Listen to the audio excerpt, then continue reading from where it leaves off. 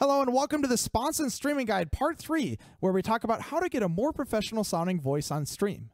Now, obviously you could go out and buy a better microphone, and while that help, it's not really the whole story.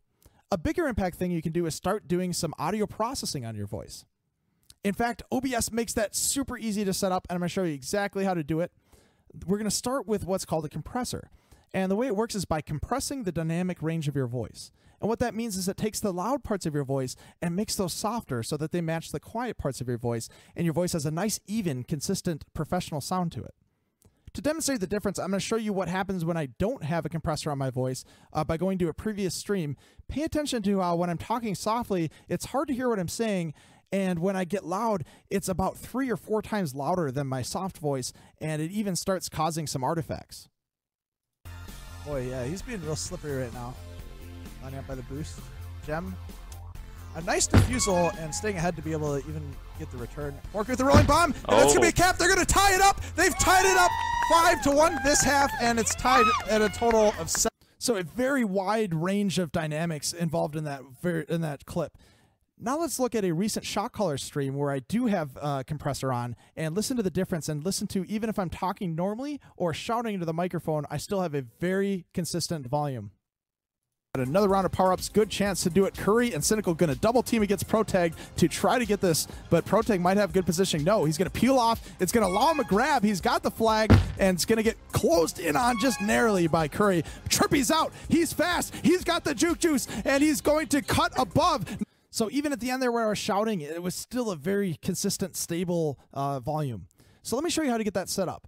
You need a couple prerequisites, and links will be in the description of this video.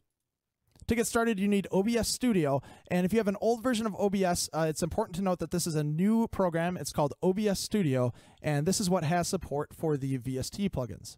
So once you get OBS Studio set up, let's download the actual plugins themselves, and they're Reaper. They're called Replugs, and it's plugins that are available for free from Reaper. So download and install those right here. Once you get that set up, open up OBS, and we can configure the filter. So click the gear icon by the microphone, and then click Filters.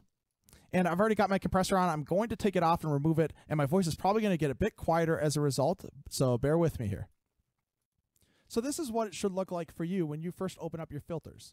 Then you can click the plus icon and go to a VST plugin. You can give it a name. I'm going to call mine Compressor. And then from the drop-down, as long as you've installed the replugs, you can get Recomp. And then click Open Plugin Interface. And this is what the actual compressor interface looks like. And don't get overwhelmed. There's only a few changes that we have to make. We're going to start by checking the auto-release box. We're going to change the RMS size down to 0. And then the ratio is how much compression we're going to apply. Normally you want between 3 to 5 for broadcast audio. I go around 4.5, and that's just how extreme the compression is going to be. You can put it wherever you would like for your voice. We're also going to make sure that we set the level at which it engages at. Right now it's far too high. So I'm going to look at these green lines, which are my voice, and see where the average is. And I'm going to bring this down to just below that average so that it applies on the majority of my voice.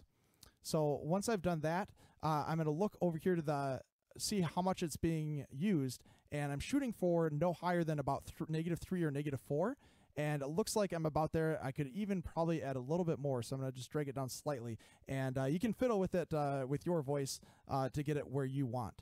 Final thing we're going to do is click the auto makeup, and that's going to add gain back into my voice, getting it loud and making sure that not only is it consistent, but it's the correct volume as well.